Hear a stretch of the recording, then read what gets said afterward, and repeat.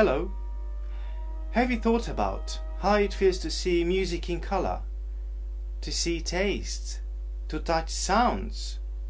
Well, these are the examples of synesthesia, which is a neurological condition which means that stimulation of one sensory pathway leads to automatic, involuntary experiences in a second sensory pathway.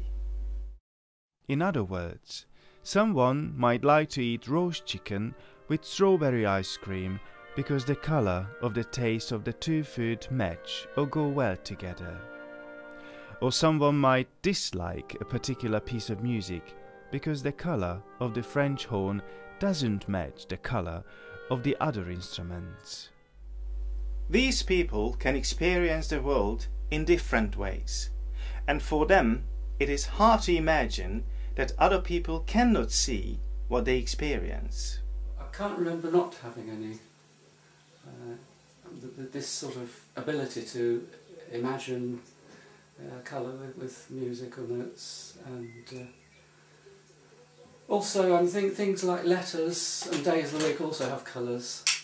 It's an interesting, very interesting dimension to life, really. That it's a bit like if somebody came to anybody else and said, tell me what grass looks like. If somebody's never seen grass, what is green? And it's rather difficult to find words to describe experiences which, you know, aren't actually, a lot of people don't experience these things. What kind of experiences?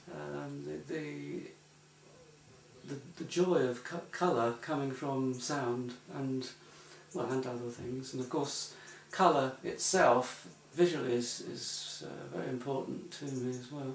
I think it's within the imagination, and something happens there that you feel the same as if the colour were.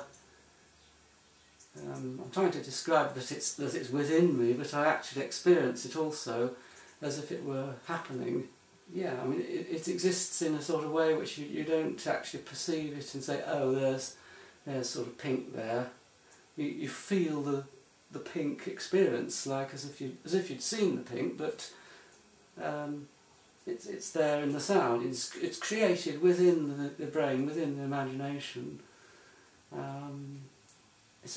It may have some relationship to dreaming, because of course, I don't know about you, but I dream in colour, vivid colour, very realistic colour. And one's brain, when you're dreaming, your brain's creating all that, and, well, the feelings as well. If you're dreaming about something where you're feeling something, that's all created within the brain. When you wake up, you think, God, oh, it wasn't real after all. So there is this, there may be a bit of a parallel there with dreaming, the sort of connection between the sound and the colour and the imagination, and afterwards you think, well, that was lovely in blue, or lovely in green, or whatever colour the sound or the music was. And I think that's the best way I can really describe it, to get this, to give this feeling that you have experienced it.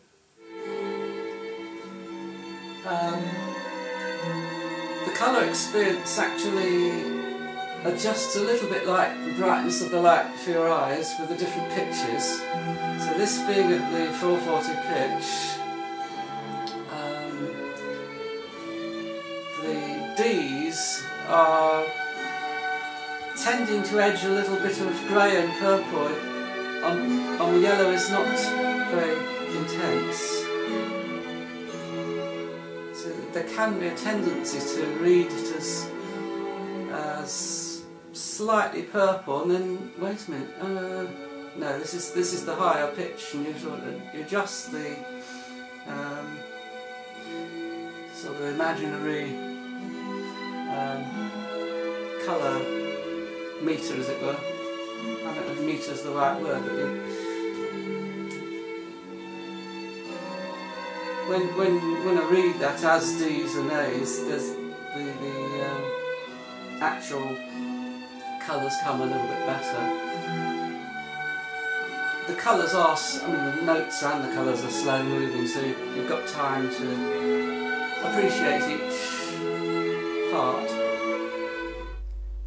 Many people with synesthesia have used it in their creative process, like David Hockney, Leonard Bernstein, Oliver Messiaen, and many non-synesthetes have tried to create works of art that capture what it is like to experience synesthesia. My aim is to find a way in which synesthesia can be performed and make it understandable to people, including myself, who don't have the experience of synesthesia. Even if the result is not be completely accurate, it can still contribute to the awareness of perceiving the world in a multisensory way. As I mentioned earlier, there are many different types of synesthesia, and some of them are more common than others. In one of the most common forms of synesthesia, grapheme color synesthesia, individual letters and numbers appear in color. In general, synesthetes do not report the same colors for all letters and numbers, but there are some commonalities across letters. For example, A is likely to be red. A grapheme color synesthete reports: I often associate letters and numbers with colours. Every digit and every letter has a colour associated with it in my head. Sometimes, when letters are written boldly on a piece of paper, they will briefly appear to be that colour if I'm not focusing on it.